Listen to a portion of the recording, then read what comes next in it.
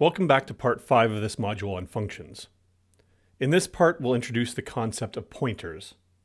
In a computer, every piece of data is stored in memory. Memory has both an address and contents. When a variable or value is stored in memory, it is stored in the contents at some memory location, denoted by its address.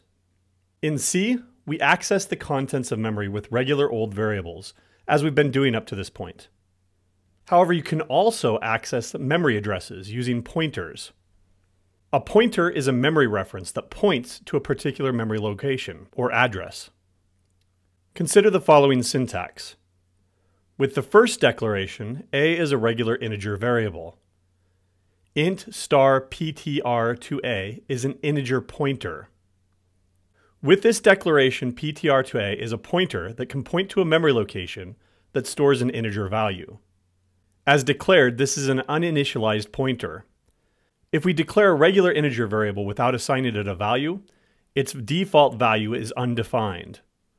Similar, this uninitialized pointer doesn't necessarily point to anything valid. It could point to a non-existent memory location, or a memory location that doesn't belong to our program, or it could be filled with a special flag variable to indicate uninitialized memory, such as dead beef. No default value is defined, so it's best practice to initialize pointers immediately. If you know what you want to initialize them to right away, then you can go ahead and do so. Otherwise, you can initialize it to null, which is a special pointer value that indicates nothing. Here's an example of initializing our pointer to null. Pointer variables can also be created for any type of variable. Here are a few more examples. You can also test a pointer variable to see if it's null. In fact, this is a very common error handling operation called a null pointer check. Now that we have pointers, we need to actually make them point to something. We can use the usual assignment operator, but we need to make sure that both sides of the assignment operator match. That is, if there's a pointer on the left-hand side, the right-hand side needs to be a memory address. The referencing operator, the single ampersand, gives us the memory address of a regular variable. Here's our example extended. We make our pointer point to the variable a using the referencing operator ampersand a. The left-hand side is a pointer variable, and the right-hand side is the memory address of a. We would use the same syntax for other types of variables. There are many pitfalls to avoid when working with pointers. The first is that a pointer variable and the thing that it points to need to have the same types. An integer pointer can only point to an integer, and a double pointer can only point to a double. If you mix them up, bad things happen. In this case, we've got a double pointer, and try to force it to point to an integer. This will likely compile and run, but it won't give us the results that we want. The double pointer will be expecting to point to a memory location that holds 8 bytes of data. Since we make it point to a memory location that only holds a 4-byte integer, it will extend past the integer and try to treat it as a double, which is likely going to give us some garbage value. Another pitfall is in assigning a pointer variable to an invalid memory location. On line 3, we assign the value stored in A, that is 42, to the pointer variable. In other words, we make the pointer point to the memory location 42, which may or may not exist, and which almost certainly doesn't belong to our program. In the fourth line, we do something similar, but assign it a hard-coded value 10. Pointing a pointer to an invalid memory location will, hopefully, result in a segmentation fault. Attempting to access memory that doesn't belong to our program is an illegal operation, and a potential security issue. Imagine if we were able to read any memory location, including those that contain sensitive data, of other programs, such as crypto keys or passwords. Good operating systems will detect these kinds of illegal memory accesses and terminate or kill a program for doing so. Once a pointer points to something, we need a way to manipulate the contents stored in that memory location. For this, we use the dereferencing operator, which is a single asterisk, or to use the same terminology as before, a single star. This changes a pointer into a regular variable that we can then manipulate. Here's an example. Dereferencing the pointer on line 4 turns it into a regular variable, giving us access to its contents, in this case 42, so that we can add 10 to it and assign 52 to B. You can also modify the contents of a variable via its pointer. Again, you need to dereference it to change it into a regular variable. Then you can assign it a value. To recap, you declare a pointer variable using the star syntax. You get the memory address of a regular variable using the referencing operator. You can turn a pointer variable into a regular variable using the dereferencing operator, which again is the star. Let's take a look at a full demonstration.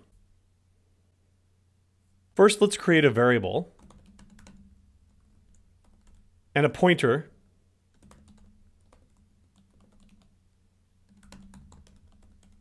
and we've initialized it to null. Let's try to print it out.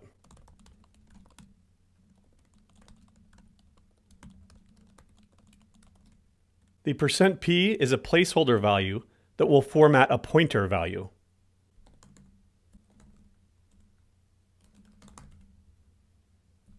Since it's initialized to null, it has a value of 0. Let's try to dereference it to see what's stored in null.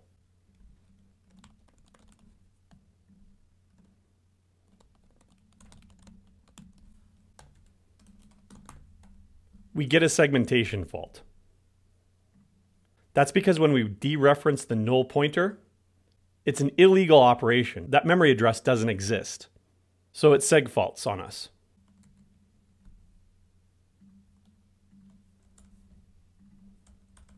Now let's make the pointer point to A.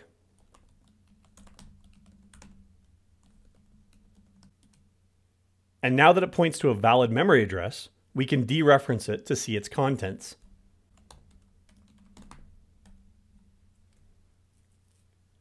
A is being stored at this memory location. And when we dereference it, we get the contents stored there.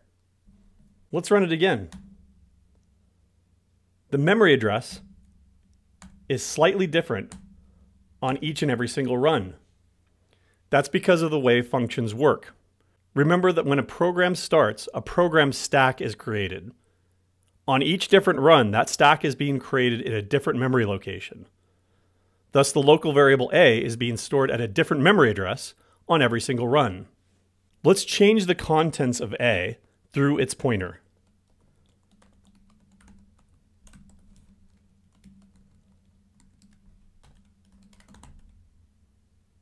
The change is reflected both in the variable A and in its pointer. Let's create another variable and make our pointer point to it instead.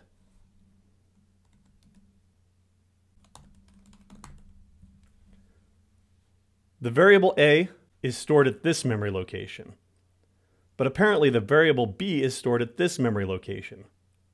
When we dereference it, we get the contents of B instead. Here's a visualization of this phenomenon. We have a pointer stored in a memory location, and initially its contents are null. We also have a variable A stored at a memory location. Initially its contents are 10.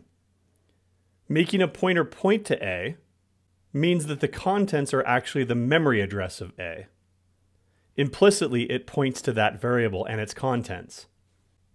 By dereferencing and resetting the value, we are going from the pointer, jumping to that memory address, and then resetting its contents. So you might be asking yourself, what's the point of a pointer? You can already manipulate regular variables, so why do we need pointers to do it circuitously? The answer is demonstrated in our next video. We want to be able to pass variables to other functions by reference, so that those functions can directly manipulate the contents of memory. This is known as pass by reference.